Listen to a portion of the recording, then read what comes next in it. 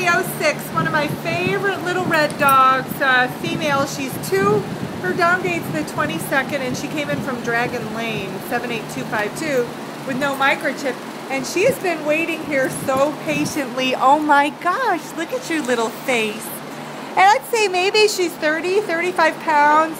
Something might be going on with this dog's belly, either pregnant or maybe she's got a worm belly. You got a worm? You got worms in your belly? She's got a very pointy snout, almost like a collie. Are you gonna smile at me? Are you gonna smile? Oh, she's beautiful. Yeah, something's up with that belly and her tongue. Oh, for a minute there I thought she had a black tongue, but she doesn't. I just am losing my eyesight. Oh, look how precious. She was so polite and quiet when I walked by. Just looked at me and, you know, you could tell she wanted me to come down here and talk to her. Are you a good girl? This poor dog is stuck at the Brooks facility in San Antonio, Texas. And because of the kind of dog she is, she's just a very, to me, a very beautiful but nondescript little red dog. Many times they get overlooked.